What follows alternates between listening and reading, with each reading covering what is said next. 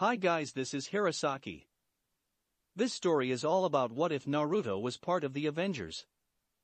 Naruto left the elemental nations and wound up in a world where flying metal man, magic, and gods exist. Before we start, kindly like and subscribe to this channel, and look over the description box for the author of this amazing storyline. Chapter 8, A Scary Plan. Motel 6, Las Vegas, Nevada.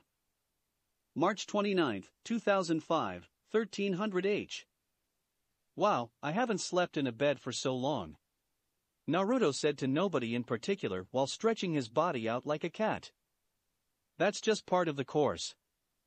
You don't need sleep, remember. Matatabi reminded. You're a lot like Gaara when he was a kid. Good times, good times. Shikaka said with a sense of nostalgia. You were threatening the kid of taking his body over when he sleeps. How can that be a good time? Chome countered. Well, a good time for me, not for him. Sheesh. Shikaka defended himself. Shut up. It's too early for you broadcasting your infighting in my head. Naruto interjected before the fighting escalates. Kit, it's 1 in the afternoon. Kurama deadpanned. Well, it's no more than 10 minutes. Since I woke up, so it's still early. Naruto said in a deadpan voice. Naruto sometimes thinks that he could relate to people with mental health issues, like say a voice in your head. In his case, 9 distinct personalities that's capable of leaving his body and destroy a whole world. It's a good thing he can turn off the connection to the bijou, or he would seriously doubt his sanity by this time. He stood up and went to the bathroom. After washing up, he sat in front of the desk in his room and stared at the mirror, looking directly at his reflection. I have close to 1,000 clones in the city of Los Angeles still gathering basic information, none here in Las Vegas since all of them popped when they found a Class A forger while I was sleeping. Now, what should I do? Naruto thought to himself. When suddenly, he banged his head on the table. The holy grail of answers is in front of him. I'll place some reinforced siphoning clones with Hiroshian tags to all of the major cities in the world. That would make it a lot easier to move around. And if each of those clones can create more clones that can use transformation and my dojutsu, I can make an undetectable instant information network. It's going to be better than what Ero Sennin has. With his mind made up, he walked over to the bed and unsealed a duffel bag and a backpack. Naruto placed 5,110 Hiroshian tags in the duffel bag and 511 reinforcement siphoning tags in the pack. He then created a shadow clone. Find an abandoned warehouse or building somewhere and place a reinforcement tag on you. You then are going to create another 510 clones with a reinforcement tag on them. Each one of you would then pick one major city and place 10 Hiroshian tags in any safe or you deem fit. Don't worry about Los Angeles. When it's all done, you're going to make an information gathering cell on that city and any nearby area. Try to get in as many classes as possible and read all the books in the library. Look into that internet too, if possible. Create and dispel a clone every day, or if something important happens. Got it? Naruto ordered with great enthusiasm, visibly vibrating with excitement on the prospect of his new idea. Yes, boss. No problem, leave it to me. The clones saluted and shoo-shined away, leaving an open window. What do you plan with doing with all that knowledge, Gaki? Gyuki asked with apprehension. He knows that knowledge is power and power corrupts.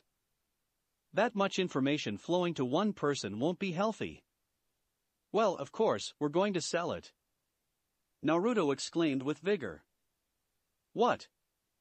All the bijou shouted in shock. That way of thinking is totally out of character for Naruto. He's the kind of guy that will easily give up a lot to help the good guys. Baachan said that people would be really suspicious of what they've taken for free. So we sell the information on the bad guys to the good guys. That way we can help people while still earning some money. Smart, right? Naruto could clearly feel the gaping faces of the Bijus. When the hell did you get that smart? Shikako shouted. My little boy's all grown up. Kurama said while wiping away a fake tear. Hey! I'm not that bad, am I? Naruto said the last part in a pleading tone. Well, you were pretty bad. Shouting about being Hokage all the time, running head straight to the enemy without thinking. Yup, you were pretty bad. Kurama asserted. Well, fuck you too, guys. Naruto then stood up and sealed all his items except for the decoy bag. He walked out of the room and headed to the front desk. Room 225, checking out. Naruto said to the receptionist. Certainly, sir. That would be $62. The receptionist said after looking over the records. Naruto took out a $100 bill and handed it over. Here you go. Say, can you recommend a good casino? Maybe poker? Naruto asked, trying to find out where is the best place to go next. The Bellagio is a favorite for amateurs and high rollers. They have different buy-in tables from $1,000 to $1 million on their floor.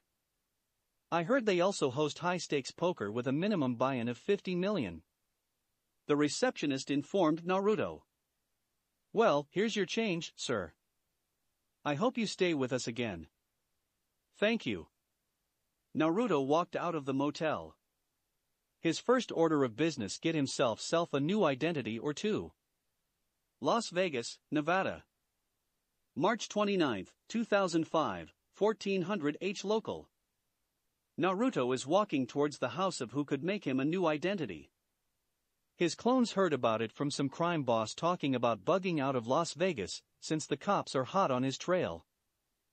Further research about the guy showed that he's a U.S. State Department, which apparently does something about international relations, employee, and a hacker, which means he can create legitimate clean identities, including IDs and passports. The perfect guy for the job. His services would cost $200,000 per identity. He usually wouldn't do transactions on a weekday since he is a government employee. Still, the clone's memories showed that the guy didn't come into work due to a foot fracture, which is certainly not the fault of one his clones accidentally dropping a pot on the guy's feet.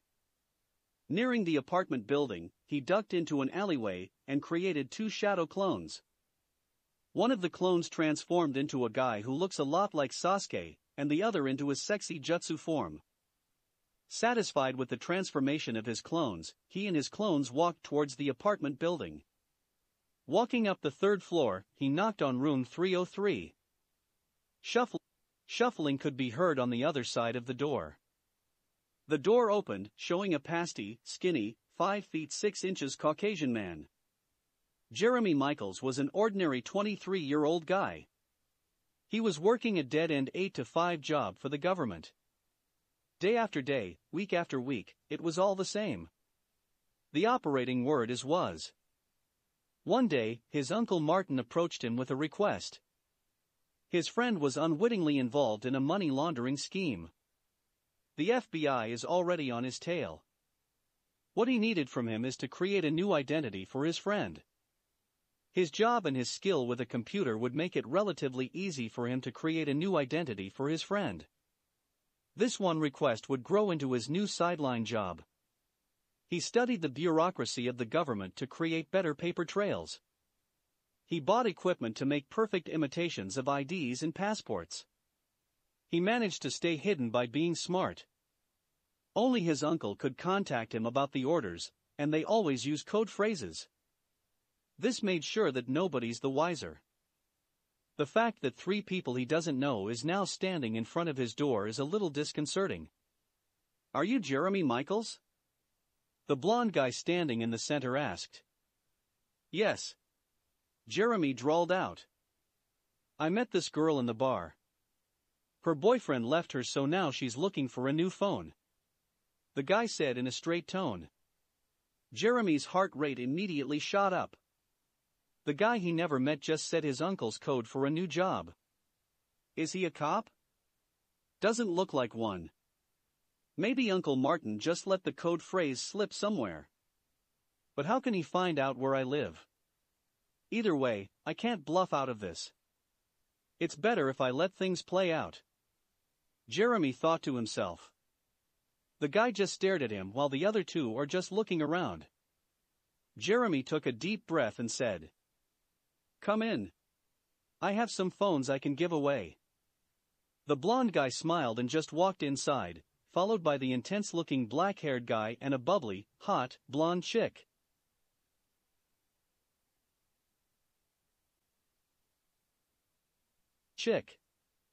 Jeremy looked around outside for a moment and closed the door.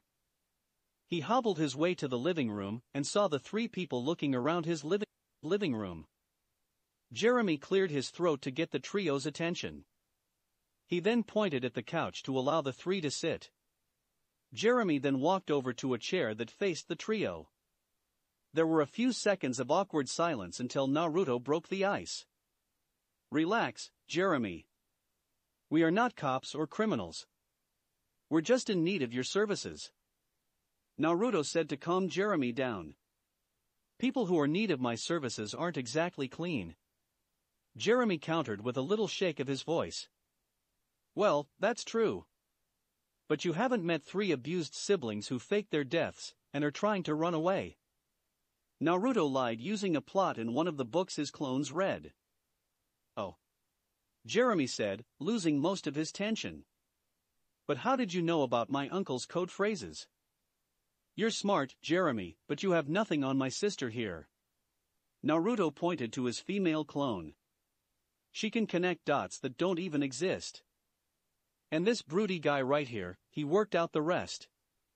Naruto then pointed to the Sasuke look-alike. Of course, none of what he said was true. When the clone heard about the crime boss needing a new identity, he just followed the trail until it ended on one Martin Michaels. Finding no indication that Martin is the one forging new identities, the clone broke into his safe and read Martin's journal. That's where the code phrases and information was written. It is a foolish move on Martin's part. "That's good, I guess," Jeremy said, thinking about how to work around the problem.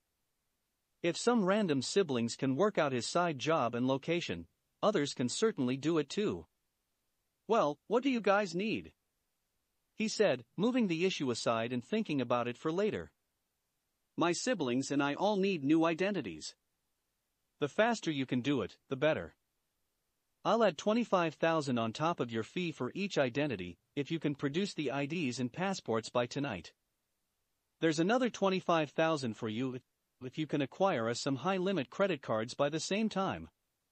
How about the paper trail?" "That would take some time," Jeremy asked, thinking about the work needed to make a high-class forgery. "Don't worry about it. You can work on that at your usual pace," Naruto said while waving his hand about. Jeremy thought it over for over a minute.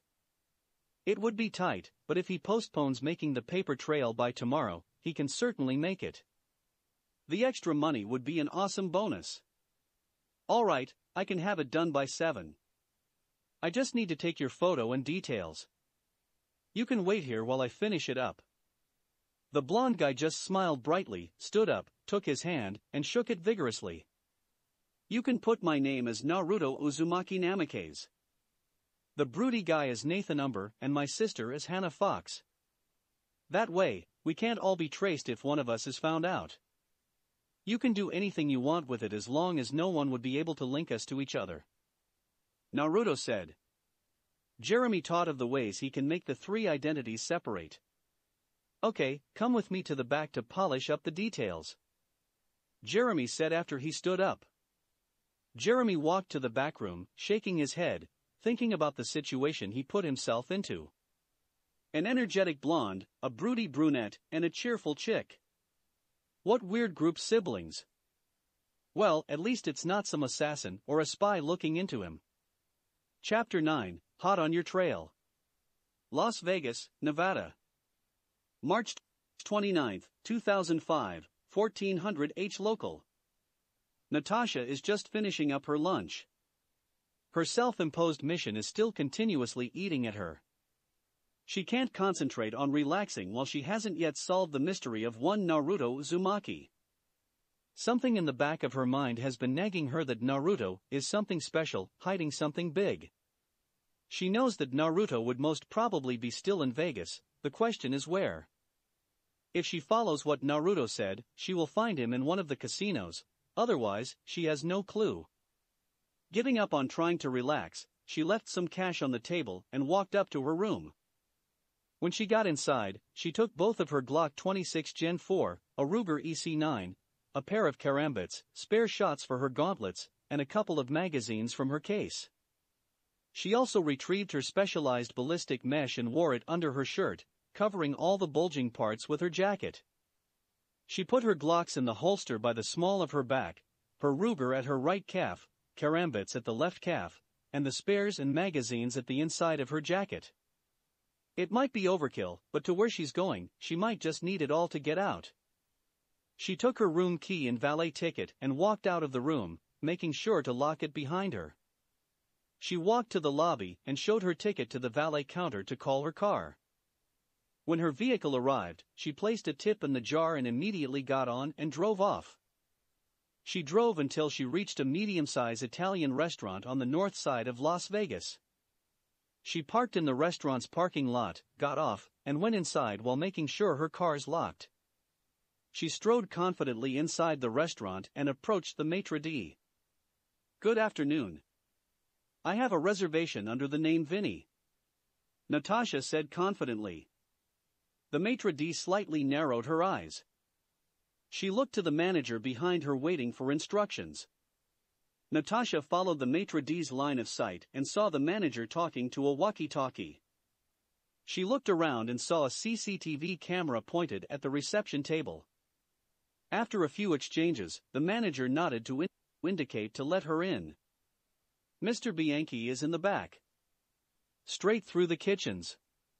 Have a good day, Ms. Vidova." Natasha is definitely sure now they remembered her. Vidova is Italian for widow. Natasha walked through the restaurant floor.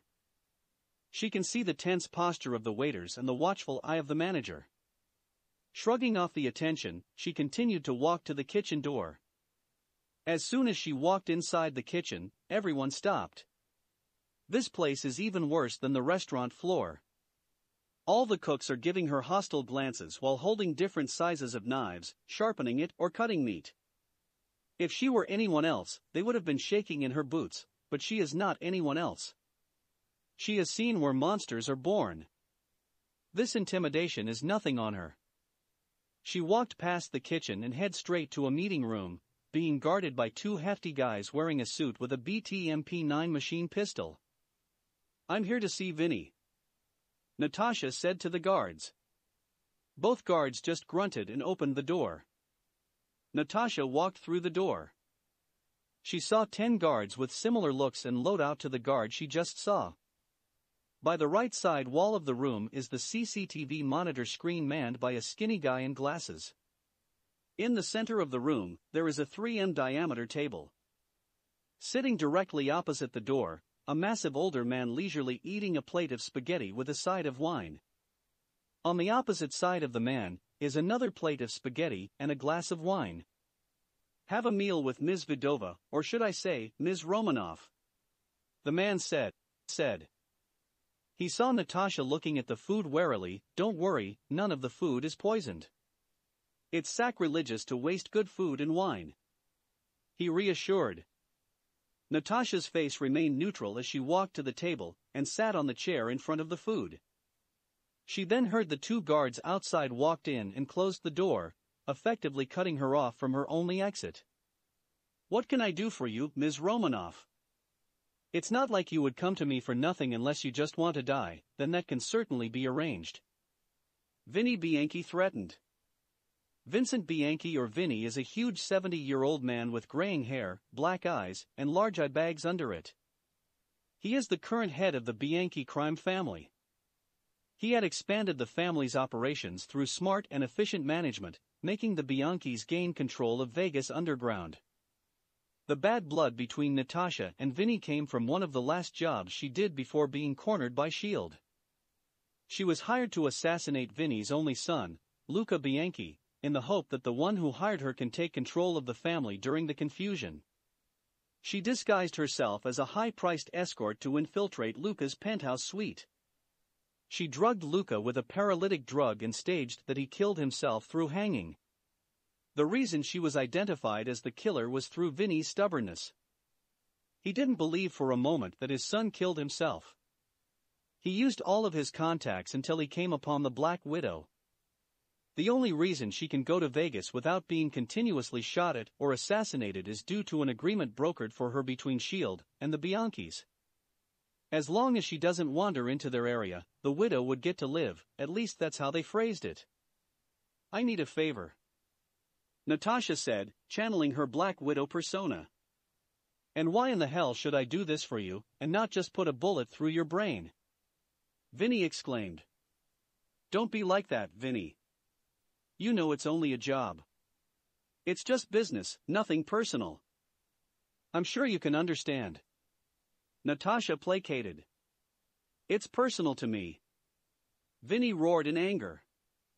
The guards hold onto their guns, getting ready to attack their guest.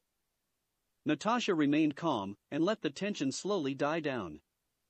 When the tension got as low as it gets, she finally said, "I know you're going help me this, Vinny." Vinny took a deep breath and said, "Now, why is that?" "'Cause you'll finally get to know who hired me." The world stopped for Vinny. He always knew that the widow is only the hired gun, but with so many suspects, he can't do anything. He can finally bring retribution for his son's death. "Tell me," Vinny said in a clipped tone, fixing Natasha with a hard glare. "No, you're going to do my thing first before I tell you anything." Vinny thought it over for a moment. It doesn't look like it, but the widow holds all the cards the moment she said she would tell about who hired her. They can't force it of her since she'll just bring it to the grave with her. They knew her reputation. Sure of his decision, Vinny eventually nodded. "Great. Besides, you'll forget all about me the moment I say who it is." "I'm going to reach into my pocket and bring out a photo," Natasha stated, to not draw alarm. She reached into her right jacket pocket slowly and brought out a photo of Naruto. She placed it face up on the table and slid it over in front of Vinny. "I want information on him, mainly where he is. You have eyes and ears everywhere in this city. You're the fastest way to find him. His name is Naruto Uzumaki, if that helps." Vinny took the photograph on the table and looked at it for a moment. He stood up and went to the monitors. He motioned for Natasha to follow him. "I know this guy. Saw him myself. But he didn't use that name. He used some weird-ass name. Mama, Mana, Menma."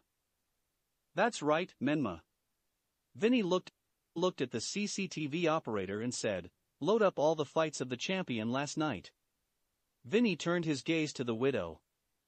"See, this guy," Vinny said while waving around the photo, "is every fighting coach's dream.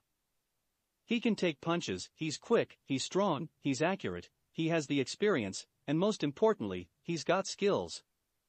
Natasha looked at the monitor playing a compiled video. She saw Naruto took punches that would bring down anyone else like nothing and throwing punches that knocked the air out of everyone else. The final clip shows a beautifully executed combination ending in a roundhouse kick. It was all she can do not to gape in shock. She finally has a confirmation of what Naruto can do. That guy took home more than 1.2 mil that night. Vinny said with a smile when the video ended. "You organize fights with $1 million prize money?" Natasha asked for confirmation. "No, the tournament prize is only $250,000, plus gate commission and bet commission. The most he can get is maybe $350K. Most of the money came from betting for himself. $100K for winning the whole thing, and another $100K for winning every fight in under a minute. Thought we just have another cocky guy with too much money." The widow just stared dumbfounded at the screen while hearing Vinny's answer. I'm going to take a copy of his fights. Do you know where he stayed the night? Vinny nodded to the operator. Last I heard he stayed at Motel 6. Checked out just 30 minutes ago. Vinny said, remembering the info. Natasha took the CD handed over by the operator and pocketed it. A deal is a deal, Vinny. Your brother Giovanni ordered the hit. He hoped you'd give up being head if your son died. Vinny and his guards took a moment to register what Natasha said. After a few seconds, Vinny said in denial. Why should I believe you? He's family. He won't do it. Natasha started to walk out the door and turned around. I got no reason to lie. I bet it's Giovanni who pointed you to my direction. Well, goodbye, Vinny. I have somewhere else to be. Natasha continued to the door blocked by the pair of guards. After receiving a nod from their boss, the pair opened the door and let the widow out. Vinny sat down and stared at the closed door for almost a minute. He finally regained his voice and said to his men, Looks like we got to clean house. Natasha drove away from the restaurant towards Motel 6, hoping to find another piece of the puzzle. Shield New York Field Office, New York. March 29, 2005, 1000 H Local. Coulson is now poring over witness reports. Every recorded statement is basically useless. Each account is the same. A bright flash of light occurred in Central Park. The weird thing was, there are no people anywhere close to the area, even though it's pretty close to a path. It's like everyone avoided the area at that exact time. Unbeknownst to Coulson, the seals placed on the anchor seal has an integrated repulsion seal. The Hirosaki gate works by sending 4 chakra seals to a random world with the given a set of specifications. These seals would be used as a guide by the Hirosaki gate to send someone through safely. A side effect of the anchor is it would create trees for each seal due to the high level of nature chakra used to power the gate. As a precaution to minimize errors and make anyone on the other side as safe as possible, a modified repulsion barrier would be formed the moment the anchor is set until the user is transported. Coulson was still reading through the files when a tech approached him. Sir, we have examined those marks on the trees. The symbols we can translate are endurance, love, of, sword. We have no idea of its significance. The important thing we found out, sir, is that the symbols are made up of smaller symbols. We only found out about it when we used a microscope lens on the camera. There are numerous repeating symbols. We can translate the words anchor, bridge, gate, and away. Away. Coulson immediately got a cold feeling wash over him. But sir, we hit a problem for one of your orders. The tech continued. What is it? We can't take any significant samples from the tree. We have taken some leaves and bark, but we can't take any wood core samples. We just can't cut into it. What do you mean you can't cut into it? Sir, we used chainsaws, diamond-coated blade circular saw, and even a laser. We can't even make a mark on the wood itself, only the bark. The tech reasoned. Coulson thought for a moment. Seeing that there really is nothing to be done, he said. Make do with what you have. Send a report ASAP. Coulson dropped what he was reading and walked to the balcony. He took out his phone and called someone. The phone ringed a couple of times until the person on the other side answered. Give me something, Coulson. Fury said. Sir, we might have a situation. Coulson said in a grave tone. We might have an alien on the loose. Chapter 10, Still Lucky. Bellagio Hotel Casino, Las Vegas, Nevada. March 29, 2005, 1930 H Local. Naruto is now walking through the doors of the Bellagio. He just came from Jeremy Michaels's place, and now phase 3 of the plan is a go. He just got his ID, passports, and credit cards. Jeremy sure did go above and beyond since he got social security cards, driver's license from 3 different states for each identity, New York, California, and Florida, birth certificates and finally, permit to carry license for the guns this world loves so much. Jeremy also delivered on those credit cards. He repurposed some black market credit card accounts with a $100,000 limit to make them legit. All of which are billed to a P.O. box. Now, he can have a paper trail, which is apparently a fundamental concept in this world. He learned that someone without a paper trail is really suspicious. The hidden villages would love to adapt this, so they can keep track of everyone. The only downside to being a good guy doing bad stuff is that he had paid Jeremy $750K for everything. If he really is an asshole, he would just do what Kurama is saying. If you just used a genjutsu on him, you can vet away without him even remembering. Kurama said. Well, I don't want to be an asshole, alright. Naruto defended himself. You bought illegally made papers and identification. Son Goku said in a deadpan voice. That's just a necessity because of my situation, and you know it. Naruto countered. Currently, he only had $483,374 left, which is a lot more than what he started with, but he needs some serious capital to get the next part of his plan started. That's the reason he was walking through the doors of the Bellagio. The receptionist of the motel he stayed at said this was the best place to play poker. Ever since he met Tsunade Bah-chan, he found out his talent for gambling. It doesn't matter what game it is, as long as it is based on chance. Even if it's rigged, he would somehow still win. As Kurama so eloquently described it one time, as you have a stupid amount of luck for things that barely matter. It's like you made Lady Luck your bitch, and she just can't say no to you. Now fate, that's where he is a little angry with. It's like it piled on all the enormous problems of the world on his shoulder. But he's not going to open that can of worms anytime soon. Right now he has some games to win. Naruto went ahead and looked around. This place sure had a typical high-class casino down. Bright lights, expensive paintings, suit-up dealers, and security. Security everywhere, at least you can see their effort trying to blend in. He looked around and saw a sharply dressed attendant approaching him. Good evening to the Bellagio Hotel and Casino. The best place to relax and enjoy. How can I help you, sir? The attendant said, with a friendly smile. Naruto just smiled back and said the following in a conversational tone. It's my first time in Vegas, and I had heard great things about this place, especially about the poker tables. Can you point me to where those are?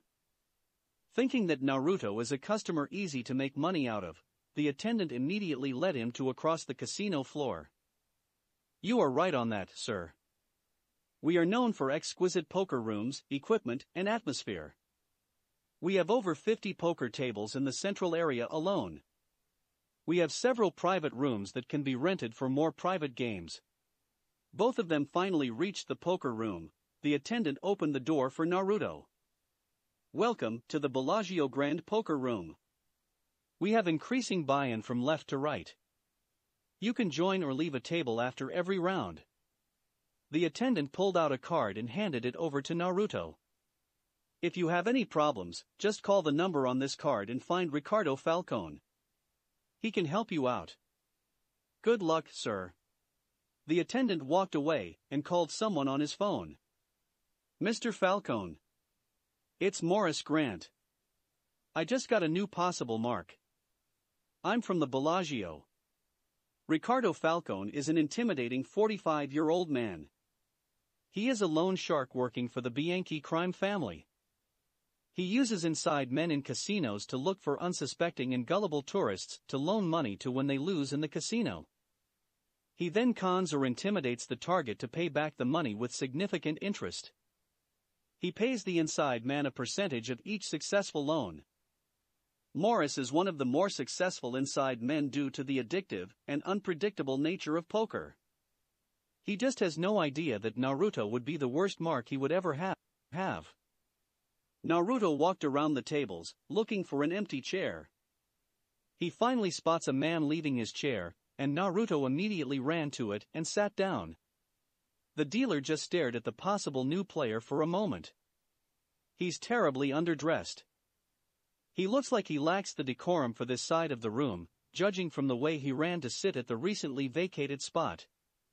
Nevertheless, the dealer is nothing if not professional. "Sir, I would like to inform you that this table has $250,000 buy-in," the dealer said. "Oh, perfect. I got the perfect table to start." Naruto swung his backpack forward, put his hand in, unsealed $250K in cash, placed it on the table, and turned the back again on his back. All of it was done with a broad, goofy smile. This should be enough. Naruto's action garnered a lot of attention from the table. Some were amused, others were offended, but the dealer remained professional. He just took the money and replaced it with chips. 50 pieces of $1,000 chips and 20 pieces of the $10,000 chips.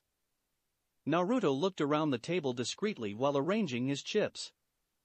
There are 7 other players on the table, 5 males, 2 females. All of them are wearing fancy clothes. Stupid. How could I forget that? The clothes. Why didn't I buy any clothes? I'm standing out like a sore thumb. Wait, I don't need to buy clothes. I have a transformation jutsu. It's a simple enough hand sign. Ugh. Wait, I need to focus. Naruto shook his head and got back to observing his opponents. The table is set up as a half circle with all the players sitting on the curved side while the dealer is on the flat side. Naruto is sitting on the right end side of the table. Okay, let's work our way around the table, starting with the dude opposite me. Quite young, possibly rich parents. Based on his chips and the amount of nervous sweat he is forming, his parents know nothing about this. The next is a middle-aged guy. He's been cleaning house, almost $1 million in chips. Have to be wary of him. The following 2 are chicks. Friends. They also have quite a haul. Either they are good players or good at distracting others. I got to have a closer look at them. Naruto thought of the last part while blood is running down his nose. Immediately wiping the blood, he looked around the table around more. That guy must be in a losing streak. He only has enough for another 2 rounds. Okay, next one is an old dude with a hot chick sitting on his lap. Must be incredibly rich to have that hot of a gold digger. Finally, the guy next to me also has a good haul. Naruto finally ended his train of thought. Seeing Naruto is already settled in, the dealer started the game. Naruto was confused when everyone only received 2 cards. Excuse me. Are there 3 more cards? Naruto asked in a low voice. Before the dealer could answer, the old guy with the gold digger laughed hard. What have you been playing? Squirt is 5-card draw. Those are for kids and pussies. What we have here is a man's game. Texas Hold'em. The older man said with a loud laugh. Naruto immediately felt a feeling of dread washed over him. He has no idea how to play this. You can fold out of the game after the blinds. The 5-card poker tables are at the other side of the room if you're interested. The dealer helpfully suggested. Naruto thought about it for a moment until he made a decision. Naruto stood up and shouted. I'm Naruto Uzumaki. I don't back down against any challenge. Believe it. The people in the room just stared dumbfounded at the young man shouting. The security around the room don't know what to do and just stood there frozen. They finally relaxed when the guy sat down. Naruto phased out the world around him and took his guards. He had a 10 and a king. Both of them spades. He had been assigned the small blind, which apparently means you have to put $500 on the table, while the guy before him had to give $1,000 cause his the big blind or something. The middle-aged man raised the bet to $5,000. Everyone else called. The dealer finally showed the first 3 cards, twin aces, clover and a spade, and a queen spade. Naruto just checked since he had no idea what's happening, but the older guy had other plans. He raised the bet to $25,000. Naruto had no choice but to see the bet along with the other players. The next card is placed on the table, a queen of hearts. This promoted another round of betting. The rich kid and the unlucky guy both folded.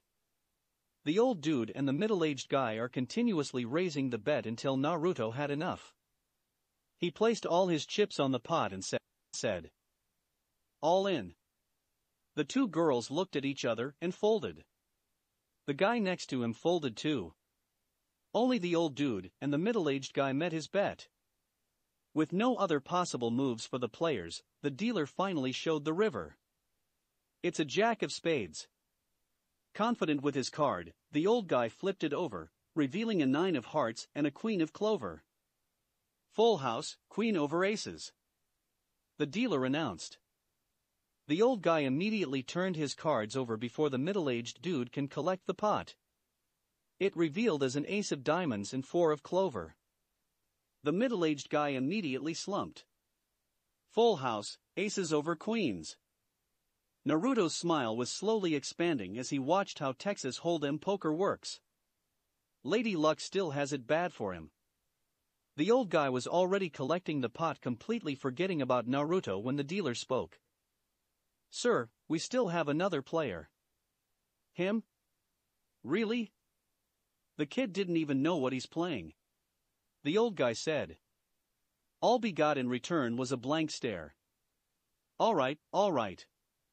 Just hurry up." The dealer turned his head to Naruto and said, "Your cards, please." Naruto smiled and placed his card on the table. He looked at his opponent and turned over his card. The old guy looked like he just had a heart attack when he saw the cards. Ace high straight flush. Royal flush of spades. Naruto laughed hard and collected the pot. Several rounds of poker happened similarly. Naruto would win the pot as a whole or with someone else. One by one, his opponents checked out of the game, seeing they had no chance of winning with him on the table. The management of the Bellagio is already monitoring his games, watching for any signs of cheating. Unfortunately for his opponents, the administration had not seen any signs of fraud. Even replacing the dealer or the card dispenser machine yielded no results. They have no reason to remove Naruto from the game, since the house would profit better with a significant encashment transaction compared to multiple small ones. Bellagio Hotel Casino, Las Vegas, Nevada. March 29, 2005, 22:30 local. Naruto has been jumping from a table with lower buy-in to a table with a higher buy-in as he wins more money. Naruto was currently collecting his winnings from the last round in the $10 million buy-in table when a largish man in a suit approached him. "Are you the guy who's ripping off all the tables?" "Hey. I'm not ripping anyone off. I'm just lucky," Naruto defended, ending the statement with a pout. The man just shook his head tiredly and continued the conversation. "Anyway, my boss is hosting a private poker game upstairs. He asked me to pick up, and I quote, the kid who's been ripping everyone off the floor below. That's why I'm here inviting you. You can just stay here, but it looks like everyone just wanted to get rid of you." Naruto looked around the table and saw the pleading looks on his opponent's eyes that he says yes. Naruto looked back at the man and asked, "How much is the buy-in?" $100 mil, but don't worry. My boss says he's ready to prop you up. He just wants to see something interesting. Your boss is ready to lose at least $100 million? Naruto asked, dumbfounded. He's stupidly rich and bored. Happy said with a shrug. So, what do you say? I don't need for your boss to prop me up. I may have just enough from this table and in my backpack. Naruto collected his chips and placed them all in his backpack. He stood up and faced his opponents and said, "Nice game, everyone. I hope we see each other again." Muttered grumblings are all the answer he got in return. Naruto followed the man outside of the poker room towards the elevator. When they finally are alone in the elevator, Naruto finally said, "Excuse me, but can I ask your name? Sorry that I hadn't asked your name when we first met. I'm Naruto Uzumaki, by the way." "Oh, by the way, who's your boss if you don't mind me asking?" The elevator door opened on the penthouse suite. It's all right, kid. I don't want to broadcast downstairs who's my boss. It might get wild. He just wants a quiet night today before he turns in it up tomorrow. The man extended his hand toward Naruto. It's nice to meet you, Naruto. I'm Harold Hogan, but everyone just calls me Happy. Naruto immediately shook Happy's hand with a grin. For my boss, well, you might know him. Happy hesitated. Don't leave me hanging here. Who is it? Naruto urged Happy to continue. My boss's name is Tony Stark. Happy said, waiting for the kid's reaction. Who? Chapter 11, Harder Than You Thought. Las Vegas, Nevada.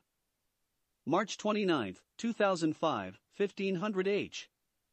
Natasha just pulled into Motel 6 parking. She still can't believe she got out of Bianchi's place without a fight, but she won't look a gift horse in the mouth. She got out of her car and went to the front desk. She pulled out a fake FBI badge, showed it to the person at the front desk. Good afternoon. I'm Special Agent Naomi Ryan. I'm here to ask some questions. Natasha took out a photo of Naruto and showed it. Have you seen this guy? She said in an authoritative tone. OMG. Is he a criminal? Please say he's not. What if he's a serial killer and I'm his next target? The receptionist said, clearly losing her cool. Ma'am.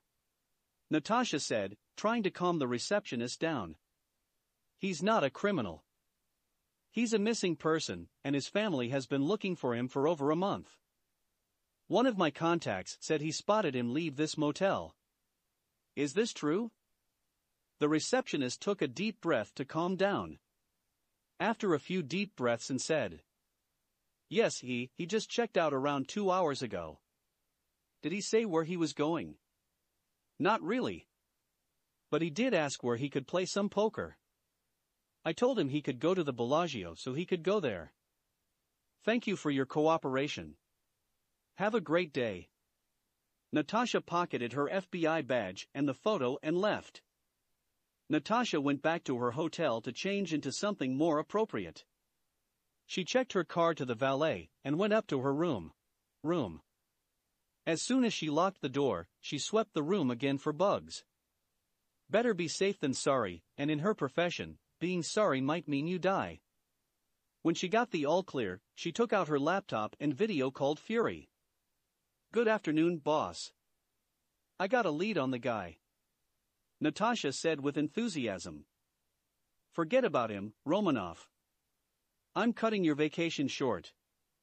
I need you on the next flight to New York 2 hours ago. Fury ordered. Why? Did something happen? You could say that. Coulson just classified the 083 event as a possible 051. First contact. We have evidence? Nothing concrete as of yet. Only some markings on a tree are indicating that it's a bridge to bring someone in. The tree is a bridge? Natasha said, her confusion seeping through while she started packing up her stuff. Trees. Plural. Coulson would explain it better. That's why I want you and Barton to lead the search teams to confirm if there's a motherfucking alien in my goddamn planet. Fury exclaimed. Natasha hesitated for a moment, seeing her boss so agitated, but she steeled herself and said, Boss, I'll take a transport from Nevada field office to New York at midnight, so that I can be in New York by morning. Why the holdup? Is this still about the hitchhiker? Didn't just I tell you to forget about him? Boss, I have a reason to believe he's a possible enhance, and he's already trained. I already sent you a copy of the underground fights he won last night. Natasha could see Fury rubbing his head while opening the email she sent him. She could see a slight widening of Fury's eye while watching the video, which in Fury's case might as well be dropping his jaw. A few more moments passed before Fury spoke up. All right. You can do what you want, but I want you in New York first thing tomorrow morning. Try to see if he's amenable to joining us. In the meantime, I'll have a team analyze the footage to have an idea on the guy's capabilities. Thanks, boss. Natasha closed her laptop to finish packing her stuff at the same time, picking out a practical yet appropriate outfit to where she's going. She removed her weapons and stripped down to her lace underwear to take a bath. When Natasha got out 30 minutes later wearing only a towel, she checked her phone. Well, that was fast, Natasha said, referring to the preliminary analysis of the video. The analysis of Naruto's capabilities is based on approximated data available in the video. The speed is computed using the approximated distance traveled and frames per second. The computation for strength uses the opponent's approximated metrics and calculating the force needed for a person to fly that far. The amount of damage Naruto can take, on the other hand, is a little harder to approximate since no reaction could be seen on Naruto. The result of the analysis is simply staggering. Natasha immediately dialed Fury's number. The call quickly went through. I take it you saw the report? Fury said in a serious voice. Is this right? I already thought his specs are extraordinary, but not this. Looks like you're right again, Romanov. But that's not all. I'll send you another file. It's an old report of an analysis of a video. Compare the numbers. Natasha immediately went to her email and read the report. Her jaw dropped when she finally saw the name on the bottom. Boss, he's better than the captain? Natasha asked hesitantly. In terms of strength and speed, definitely yes. The guy didn't even take the fight seriously. He might be a lot faster and stronger. In fact, I'll bet on it. It's like he's picking on kids. Fury said with a smile. The other things Cap had though, we have no idea.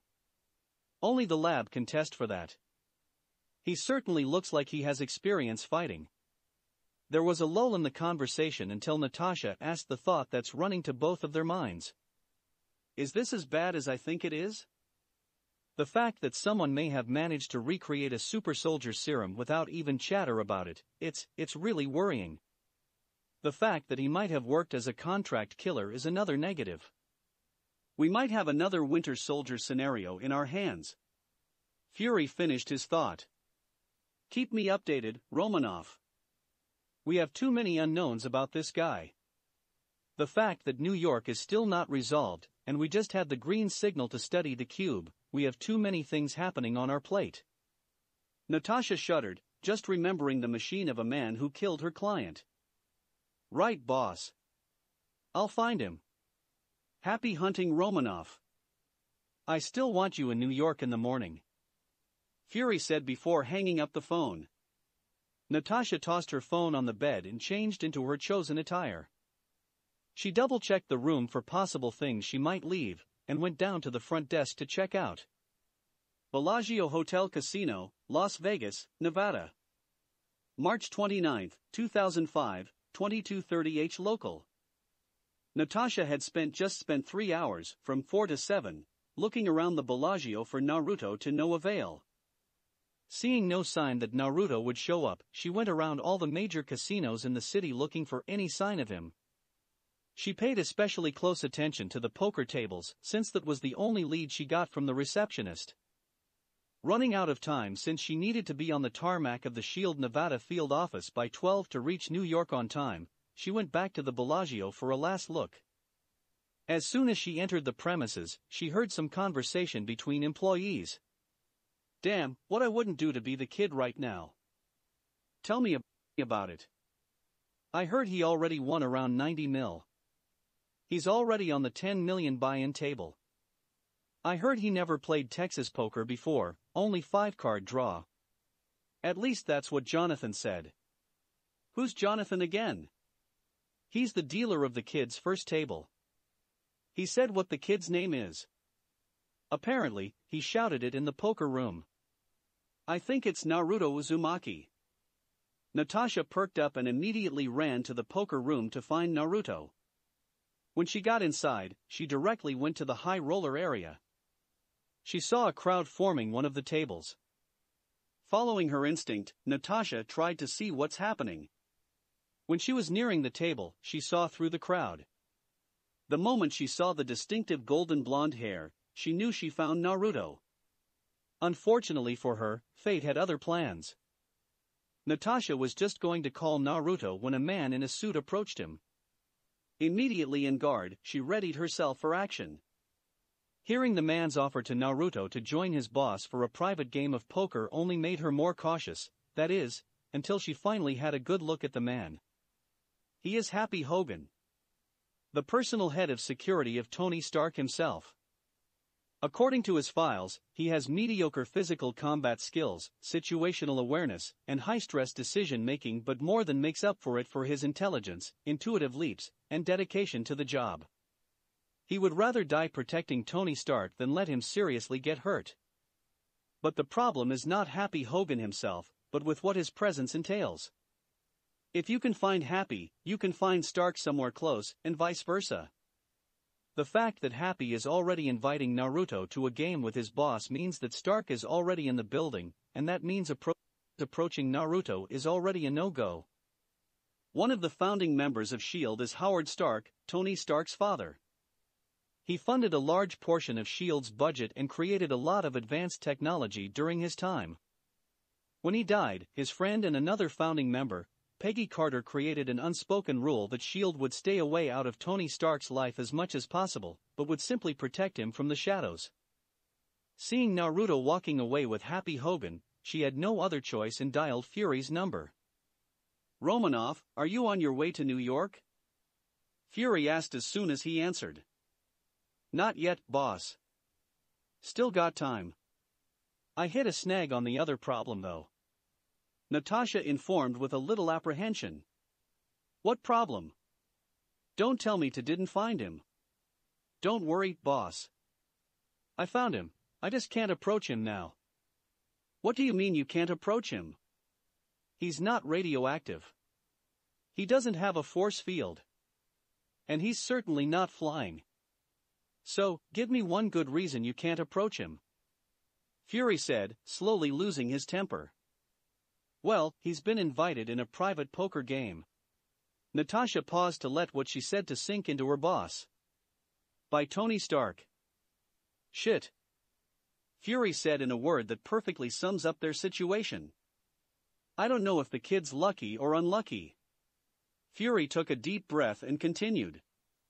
"We can't do anything about it now. Just go to New York. I'll assign a team to monitor the guy for now." "Got it, boss." Fury hanged up the phone after that. Natasha left the building and claimed her car from the valet. She got in and drove straight to the Nevada field office, all the while thinking how hard it is to find a guy and ask a question. Chapter 12, Confirmation of Change. Bellagio Hotel Casino, Las Vegas, Nevada. March 29, 2005, 23:15 H local. "Who?" Happy stopped and looked at Naruto incredulously.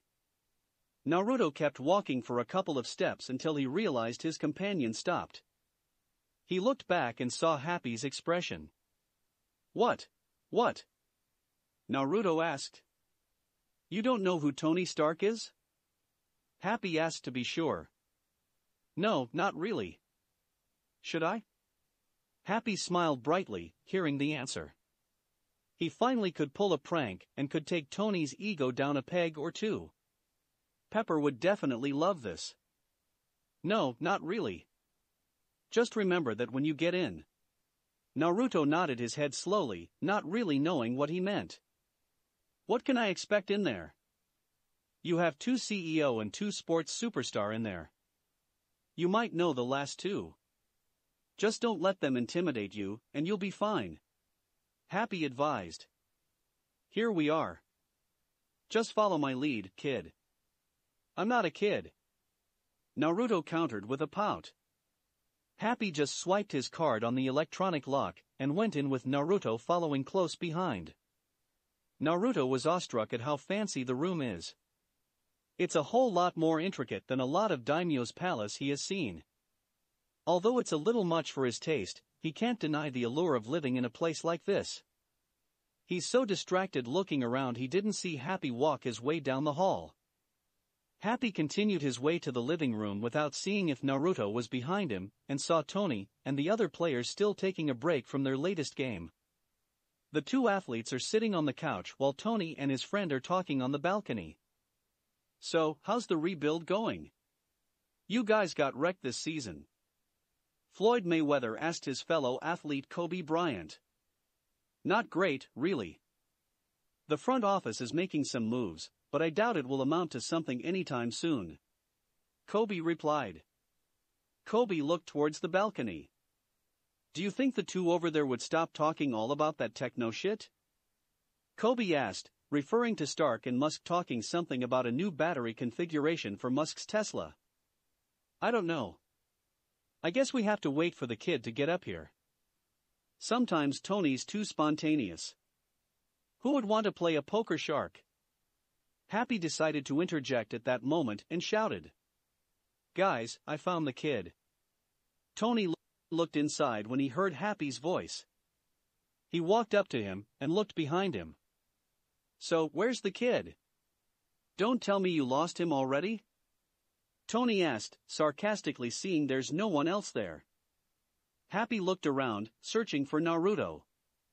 Seeing this, Tony asked again.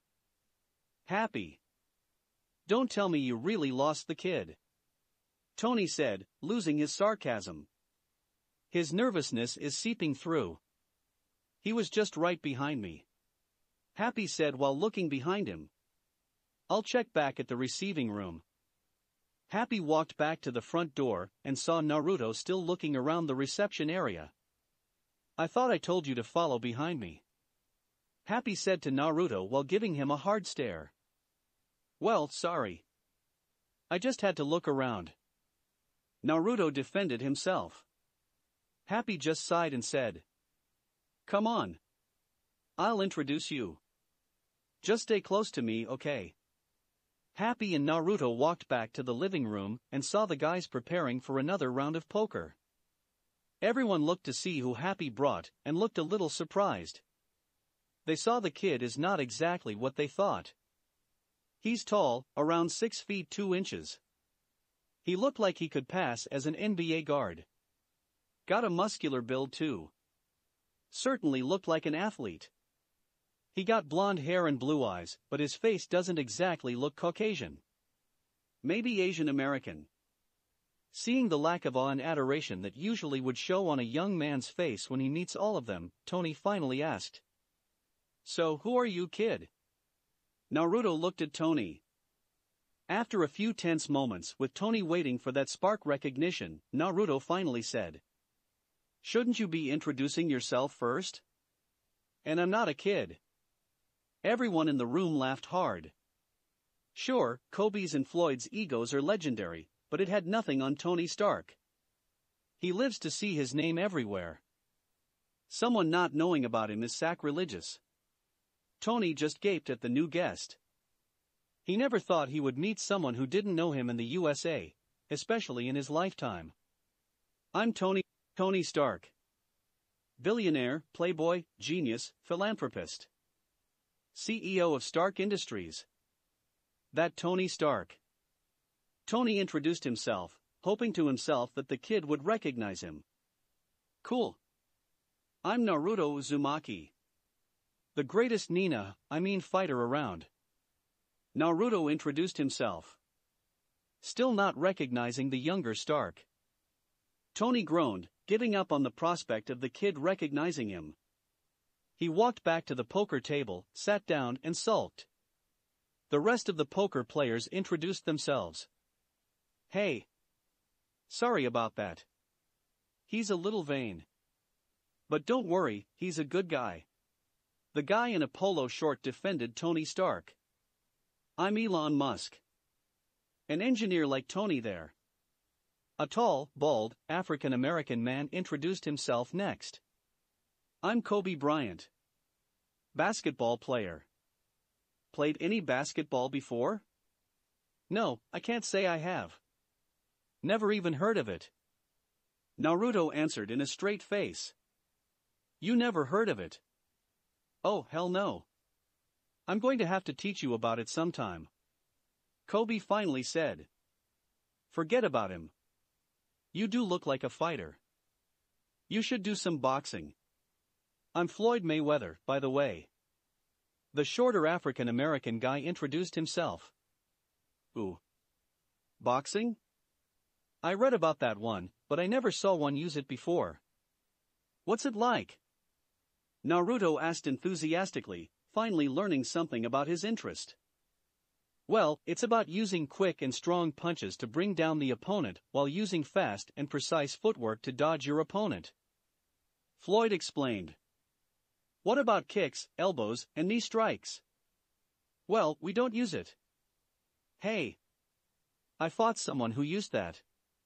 He didn't last long. You have more experience than I thought. What's the guy's name? Maybe I heard of him. Floyd asked conversationally. Just some huge guy named Mike Lucas. Naruto said while waving his hand dismissively. Floyd immediately widened his eyes. Mike Lucas used to be a professional boxer who started the same time as him. He's on his way to superstar stardom until he was caught using performance-enhancing drugs. He was banned from professional boxing ever since. Holy shit.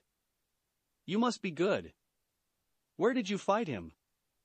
Everyone in the room is tuned into the conversation. They all heard of Mike the Flash Lucas. Hearing some guy fought him and won, even if not on his prime, is extraordinary. Well, there was this underground fighting tournament somewhere north of the city. Won me some serious cash. Naruto said proudly. You fought in an underground fight? Kobe asked for confirmation. Yup, lost my luggage and most my money when I got here. So, I joined to win some cash. The whole thing is a little boring though. Silence dominated the room hearing their guest's story. Tony, being the impatient one, finally broke the ice. Are we going to play or not? This snapped the people in the room, and they filed toward the poker table. The table in the room is similar to the one in the poker room, only more expensive. They sat down with Elon on the left side of the table, followed by Tony, Floyd, Kobe, then finally Naruto. Tony saw Naruto swinging backpack forward. This reminded him of what he said to Happy. You need someone to prop you up? This table has $100 million buy-in. Naruto flopped his backpack on the table and looked at Tony. No need. I got this. Naruto said with a grin and tipped over his bag. Almost 100 pieces of chips in different denominations spilled onto the table. That should cover it. For another time during the night, they were dumbstruck. The amount he spilled on the table is closer to 200 than to 100 million. How much did you start with? Floyd asked. $250,000. Worked my way up to the $N million tables. Holy shit, we're fucked. Elon said, perfectly encapsulating their current position. Naruto only gave them a bigger grin and said, well, let's play some poker. Kamartaj, Kathmandu, Nepal. March 30th, 2005, 1200 H local. The Hidden Temple of Kamartaj is a school created by the world's first sorcerer, Agamotto. Agamotto was a powerful man who used the mysteries of the mystic arts to defend the world against enemies the world is not prepared to face. One of the most powerful enemies he ever faced is Dormammu, an interdimensional demon hellbent on acquiring planets for his personal dimension, the Dark Dimension. There was no chance for Agamotto to win against the demon if not for a powerful item he forged using one of the most powerful objects in the universe. He named it the Eye of Agamotto. It's capable of bending time to the will of the user. He used it to push back Dormammu to the Dark Dimension. To prevent Dormammu of ever conquering the planet, he created the three sanctums as mystical shields against extra-dimensional beings to protect the world against mystical attacks from other dimensions, and alongside it, the Temple of Kamartaj, tasked with training sorcerers. These sorcerers are soldiers trained in harnessing the mystical energies from other dimensions and use it to protect the world. Agamotto named himself as the Sorcerer Supreme and helped create a new generation of sorcerers. Before he died, he named another the title of Sorcerer Supreme to one of his students and passed down with it the Eye of Agamotto. This has continued for thousands of years until an unprecedented event happened. A Sorcerer Supreme saw a different future.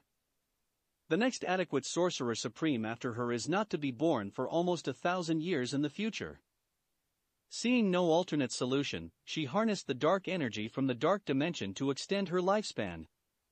She had lived for so long that everyone called her the Ancient One. She had guided dozens of generations of new sorcerers, preparing them for what's to come. The Ancient One knew her time is coming, and she had already accepted it. Nevertheless, she religiously looks into the future using the Eye of Agamotto. She was prepared to see the same future, confirming what she already knew. What she didn't expect is the sudden change in the visions of the future mid-session. She can't clearly see who or what caused the change, only its effects. The only glimpse she found is a yellow fox. It's like an invincible mountain was dropped on top of the river of time, effectively changing critical events in the future. One of those events, her death. She can finally see the events of what is to come after her death, and for the first time in a very long time, she felt fear. She saw the end of over half of the life in the universe. The Ancient One snapped out of her meditation and took a deep breath. She took her time to choose her next path. Either she does nothing and let destiny take its course, or she does something now and change what is to come for better or for worse. Finally deciding on her choice, she walked calmly out of her room and faced her attendant for the day and said, "Call everyone available to the central grounds in an hour. I'll inform everyone of some of the changes that would happen. And bring me Caecilius, Mordo, and Pangborn." The attendant looked stunned for a moment. The Ancient One never called such a large meeting. Only meetings with individuals, or at most small groups. He stood there for some time until snapping out of it when he saw the Ancient One walking back to her room. The attendant ran through the corridor, remembering the Ancient One's orders. Back in her room, the Ancient One was contemplating the decision she had made.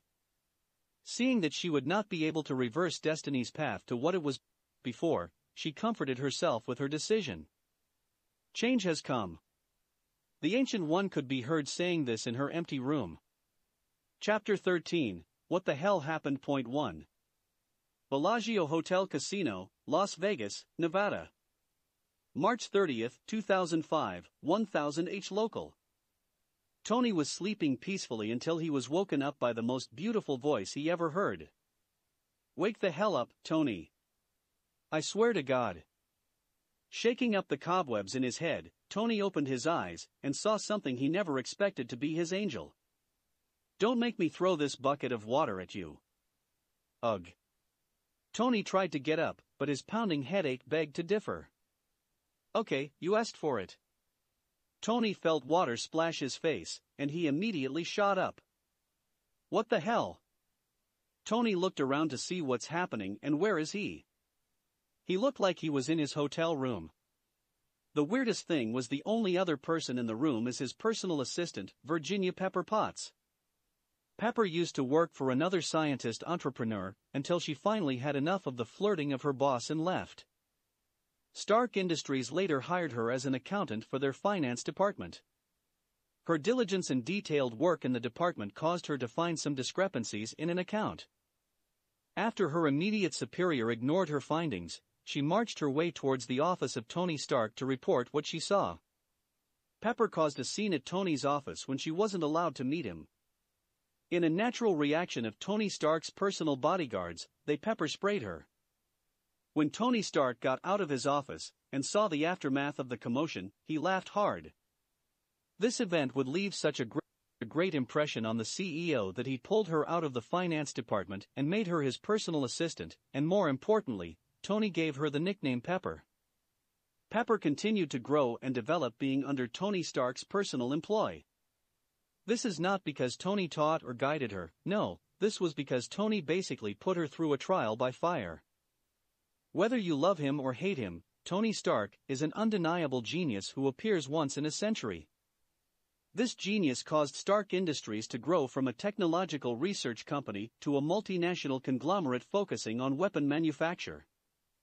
Tony's corporate ability enabled him to make the company flourish, but he was never enthusiastic about running a company. He only wanted to tinker and invent new stuff. This trait caused Tony Stark to place Pepper Potts in a position that would allow her to do basically everything Tony was supposed to do. Pepper's sudden predicament forced her to learn the ins and outs of the company. She expanded her studies while working for Stark until she got multiple masters and doctorates from Harvard and Yale, all related to business administration and management. Currently, she had more than enough credentials and skills to run any Fortune 500 company. Everyone else in the industry tried to hire or poached her away, but some part of her was always telling her not to leave her boss. Through the years, she and Tony have developed a good working relationship and an even better personal relationship. Pepper had somehow applied order to Tony's chaotic lifestyle. The only part of the job she now minds is she had to take care of Tony's one-night stand. But that's not why Pepper is so angry this morning.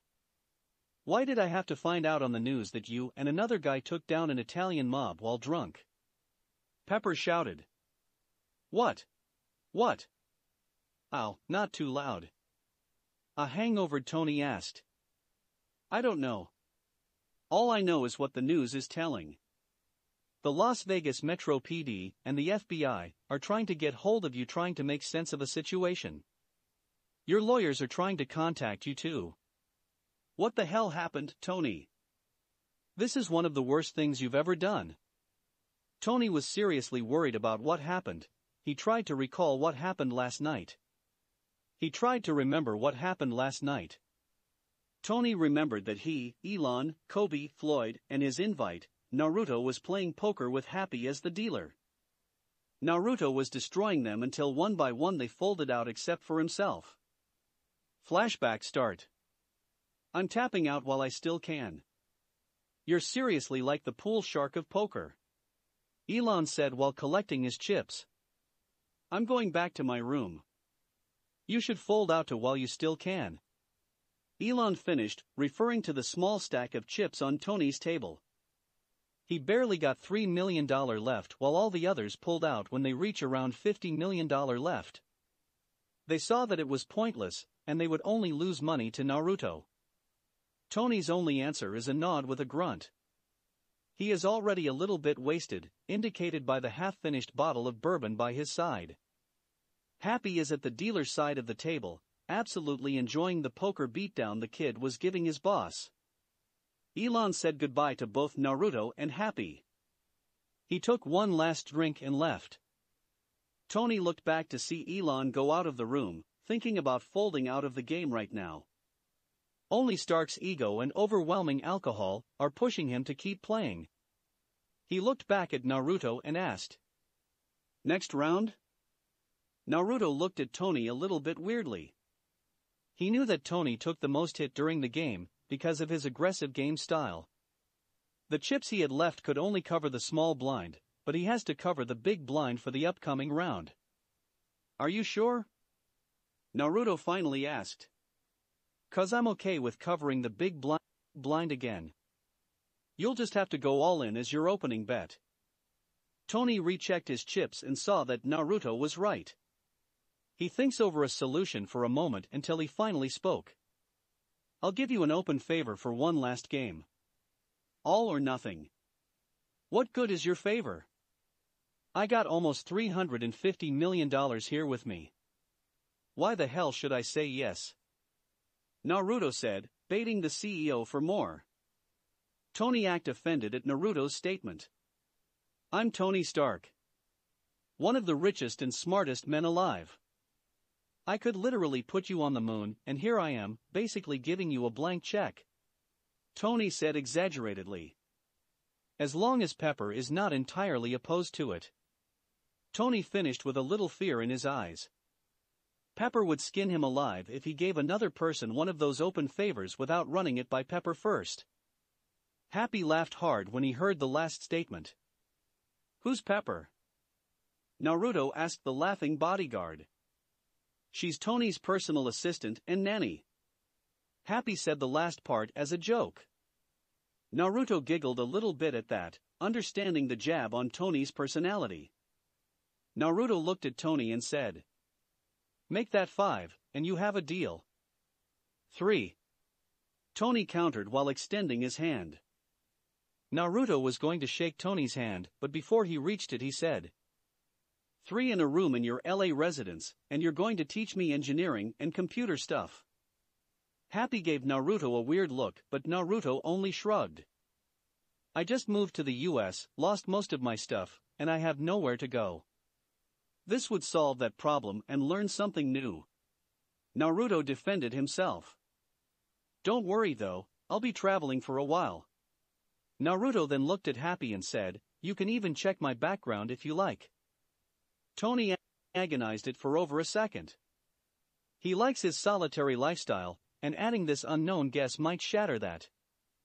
On the other hand, the kid would like to learn something from him, and his ego liked that. That was the tipping point. Deal. The two of them shook hands. The result was as expected, Naruto won without much difficulty. This caused Naruto's finance to grow to $410,489,374. He also got a temporary home base and 3 blank checks on one of the most influential men alive. Ugh, you really have the luck of the devil. Tony said while pouring himself another drink, looking at Naruto, packing the chips in his bag, almost making it burst at the seams. Leave it there. I'll just have the manager encash it tomorrow. I'll even cover the fee. I own this place anyway. Really? Naruto asked. Seeing Tony nod, he just left it on the table. He then stood up, fixed up his jacket, and looked at Tony. Well, I'm leaving. When and where are we going to meet tomorrow? Naruto asked. Whoa. Hold up there, sunshine. You just made me lose a whole lot of cash, a room, and a lot of my time in the future. At the very least, you're going to have a drink with me. Tony said, stopping Naruto in his tracks. But I don't drink, and I have to find a place to stay. Naruto countered. Nope. We're going to have a drink and talk like men. Tony said, urging Naruto to accept. When he saw Naruto sat down again, resigning to his fate. Tony looked at Happy and said, take the night off, Happy. You look like shit. Happy thought for a second before nodding, and going to one of the spare rooms. What's your poison? Tony asked. I don't know. I only ever tried sake with my grandma. Naruto said. Damn, your grandma's hardcore. Tony poured 2 glasses of bourbon and handed one to Naruto. You should try that one. Naruto took it and stared cautiously at the amber-colored drink. He took a small sip at it to taste it. Not bad. Naruto looked contemplative for a second before saying. Yep, she really was. I can't believe I only met her when I was 13. Why's that? I only met her when my godfather, which is also my grandfather figure, tried to find her. She was something of a traveler and a medic. The thing is, she only stayed in bars and casinos even though she can never really win at gambling. Damn, and you basically win every time you play. Some weird family you got. Yup. So, what about you, what's your story? Tony swirled his bourbon before taking a swig. You really don't know, do you? He saw Naruto shook his head no and continued, well, basically, it's the same as other wealthy family stories. Parents don't have time for their kids. They died on a business trip when I was around your age. How old are you actually? 21. Birthday in October. Naruto said. You're lucky. You never said they didn't love you. What I would give to get a chance like that. Did they beat you or something? Tony asked a little cautiously. He's aware that there are a lot of people who have it worse than him. No. As far as I know. They loved me a lot. I just never had the chance to meet them personally. They died on the day I was born. Some huge calamity happened on my birthday. Took the lives of a lot of people in my hometown, including my parents. I only got to know their names when I was 17. Naruto said with a sad chuckle. There was a lull in the conversation, with both of them trying to cheer themselves up from the conversation. Got a girl in your life? Tony asked, trying to continue the conversation and stir it away from the heavy talk. You really think I would move to the US alone if I had a girl? Naruto said with a raised eyebrow. Well, I don't know. That's why I asked. Tony defended himself. How about you, you got someone? Naruto returned the question. No, not really. Only one night stands. Oh. How about that, Pepper? Pepper? Where'd you get that? We're great friends, I guess. But we don't have any romantic inclinations. Why not? Naruto asked. That simple question echoed continuously inside his head, getting louder and louder.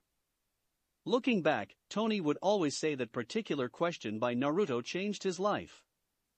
Naruto saw the blank stare on Tony's face. Being respectful, he allowed Tony to think over whatever he was thinking about.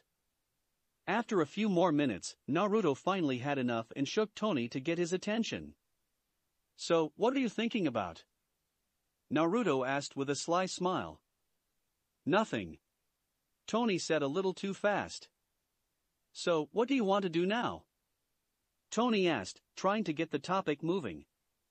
Naruto thought for a second before removing a small calling card from his jacket pocket and showed it to Tony. You said you own this place, right? I had one of your attendants gave this to me saying that if I have any problems, just call the number on this and look for Ricardo Falcone. Want to look into it? Naruto immediately knew that the attendant is up to no good since he already saw a lot of those scams when he was with Tsunade. It also helped that Kurama said that the guy reeks of negative emotions. Being a little thrill-seeker himself and intoxicated, Tony only saw the good side of this endeavor. Oh, hell yeah. Let's go to security. Flashback to be continued. Chapter 14, What the Hell Happened? Point 2. Bellagio Hotel Casino, Las Vegas, Nevada. March 30, 2005, 10:30 H local. Tony, talk to me. Don't think you can get out of this mess. Pepper said while pacing back and forth in front of the dazed Tony. Having enough, she snapped at him. Tony. Tony shook his head, snapping out of his daze and said, I never noticed how beautiful your hair is. Tony and Pepper both froze when the words left his mouth. He has no idea why he said it. Well, he has some idea, but now is not the time to linger on it. Did I just say that out loud? Tony asked with no one in particular, but Pepper nodded anyway. When Tony got his answer, he took a deep breath and said, damn. Naruto seriously did a number on me. Anyways, where was I? You went down to security. Pepper said helpfully. And we're going to talk about what that Naruto said to you later. Can we not? Tony asked, hoping not to go through the mushy stuff that they would be definitely trudging through when that conversation continues. Pepper only gave him a hard glare. Tony deflated, knowing he already lost. Trying to retake hold of the conversation, he finally continued trying to remember what happened. Flashback continues. Oh, hell yeah. Let's go to security. Tony shouted while putting on his blazer. Why? Naruto asked. Well, do you know who gave this to you? Tony said while waving around the calling card. Naruto shook his head no. That's why we're going there first. We need to find out who gave this to you, and who's this Falcone guy. Oh. Okay. What are we waiting for? Come on. Naruto said, vibrating with excitement. Okay, sheesh. Let me get my stuff first. Tony took his IDs and walked out the door. Naruto followed behind Tony with a hop in his step while Tony is trying to act sober. He led them straight to the office of the head of security. When they reached the office, Tony went right through the door without missing a step. "Joey, how you doing?" Tony asked the guy who was sitting on the opposite side of the desk. He didn't even notice the guy reaching for his gun. Joey Griffin is an unassuming 55-year-old, 5 feet 10 inches man with Irish descent. He has reddish-brown hair and green eyes. Joey was a Navy SEAL squad captain until he took a bullet to the knee, ending his field career. He was going to continue to serve the military as an instructor to help mold the next generation of SEALs, but the news of his daughter's cancer meant that he has to find a more profitable job. This led him straight to being hired by Stark Industries to be head of security for its subsidiary, MGM Hotels and Casinos. He's been assigned as head of security for all MGM buildings in Las Vegas. His increased pay and premium insurance had allowed his daughter to receive the best treatment possible. The reason he was still in his office was that there are multiple VIPs currently in the building, especially his boss's boss, Tony Stark. Seeing Tony Stark burst through his door at this time of night was the last thing he thought would happen. He calmed himself down and tried to stand up. But before he could stand up to shake his boss's hand, he felt a knife on his throat. Holy fuck. Naruto. When did you get there? Get that knife away from him. He's the one we're going to meet. Tony said to Naruto, finally noticing him standing behind one of his security officers. And can you teach me? Added Tony a little hesitantly. Naruto withdrew his knife away from the guy's neck and pocketed his knife. He walked back to the door while still keeping an eye on Joey. Joey, on the other hand, was scared for his life. He only felt this kind of fear when Saddam Hussein's private guard captured him, and now there's this guy, whoever the hell he is. He never even saw the guy pass through the door. Joey rubbed his neck and looked at Tony. Mr. Stark, not that I'm not happy to see you, but why are you here, and who's the guy who almost opened up my neck? Joey asked, still alert from the previous encounter. Hey, good to see you're still alive. Tony said with an awkward laugh. And this guy here is Naruto. He's kind of the reason why we're here. Joey narrowed his eyes to the blonde guy next to his boss. All the bells in his head are warning him that the guy is dangerous. You want me to call the police on him? Joey asked, completely serious. No, not really. He's the guy who'd been ripping off the people in the poker room. Tony informed Joey. I knew he looked familiar. Joey said, still not relaxing. And he's going to apologize for what he did, Tony said while looking straight at Naruto. Hey. He's the one who tried to draw a weapon. It's not my fault he's slow. Naruto defended himself. Ever since the war, he's wary of hidden weapons. It's better safe than sorry when it came to those. Joey tried to defend himself, but he knew he would do the same in that kind of situation. Naruto's answer just earned a look from Tony until he finally caved. Sorry. Naruto apologized while scratching the back of his head. Joey waited for something more, but he never got a continuation of that apology. After a few more seconds, he sighed and nodded. He then looked back at Tony and asked, By the way, why are you here, boss? 2 things. I want you to look for the attendant who greeted Naruto when he walked into the Bellagio, and what can you tell me about Ricardo Falcone? Tony answered while handing over the calling card to Joey. I'll look through the footage. Joey said while scrolling through his computer. He then looked at Naruto and asked, What time did you get in? Maybe around 7:30. Naruto answered. Okay. Joey opened his desk drawer and retrieved a folder. He slid it toward Tony's direction. In the meantime, that's the file I have on Falcone and the Bianchi crime family. Does Falcone have a man on the inside? According to this guy, yes. Tony said while patting Naruto while looking through the file. He told me the attendant gave him that card and said to call Ricardo Falcone. Damn, thought I got rid of them all. They just grow like weeds. Joey said while still scrolling with the CCTV footage. Got it, it's Morris Grant. He's got almost 5 years with us. He said and looked at Tony, who placed the folder on the desk. I'll take care of it, sir. Have a nice night. Okay, have nice night too, Joey. Tony said and left. Sorry again about the thing earlier. Naruto apologized again before following Tony. When they reached the elevator, Naruto asked, "What now?" "Well, I saw 3 main locations for the Bianchi crime family. We can hit them all tonight," Tony said with a smile. "Wait up. You're not coming with me. Do you even know how to fight? Or use one of those guns? Do you even have one of those?" Naruto said while thinking about the mess bringing a civilian in a fight. "Hey. Of course I know how. I'm the CEO of a weapons manufacturing conglomerate. I designed and built more than half of what we sold," Tony said proudly. "Do you even know where you are going?" he asked, knowing the answer. Naruto hanged his head low for that minor oversight. The elevator door opened, showing the parking garage. Tony walked to a closed gate and placed his palm on a console. The whole gate lifted, revealing 2 cars, a black Hummer 5 and a hot rod red Ferrari Enzo. Tony walked over to the Hummer's driver's side door and got in. Naruto followed and got in the passenger side door.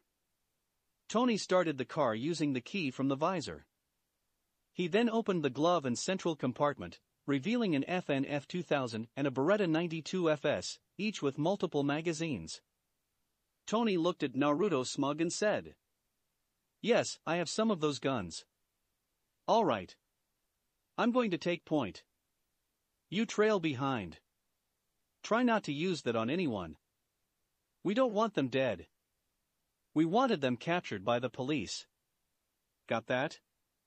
Naruto laid out the plan. He could use shadow clones, but where's the fun in that? "Why do you got to go first?" "I'm the one with the gun," Tony countered. "You got almost no experience based on your reaction to Joey. You're a civilian. You're drunk. Take your pick." Naruto listed. "Besides, I don't need a gun. I'm a close and personal kind of guy. By the way, can I have those shades?" Naruto said the last part pointing to the Ray-Ban Aviator Classic shades on the dashboard. "Sure, go ahead. Don't see the reason why you would need those when it's dark out." Tony pointed out the obvious, ignoring the rest of the Naruto's statement, but following his plan nonetheless. Naruto knew that wearing shades in the dark is stupid since it leaves you almost blind, but he's not going to use it to keep out the light. He'll use it to cover the change I would go through when he activates his dojutsu, RinneTenseiSharingan. Or simply Shinigami because the full name is such a mouthful, and the death god is such a massive part of his life. His own dojutsu is the result of the equal parts mixing of Senju and Uchiha blood, forming the RinneSharingan. The Tenseigan, the final form of the Byakugan, much like the eternal Mangekyo Sharingan is to the Sharingan, was a byproduct of Kagaya Otsutsuki's blood mixing with his own. The process almost killed him, but he survived due to his Uzumaki vitality and Kurama's Yuki. The Shinigami combines all the best parts of the 3 dojutsus, making it the ultimate dojutsu. It allows him to see chakra networks and tenketsus, 3D X-ray vision up to 10 kilometers away, eidetic memory, telescopic vision, and a whole lot more. Tony stopped the car next to an apartment complex.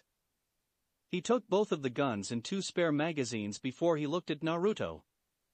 Seeing that Tony is gearing up, Naruto slipped on the shades and activated his eyes. He can see 8 guys with weapons, and an unarmed guy sleeping all on the top floor. "You remember the plan?" Naruto asked to confirm. "Yep.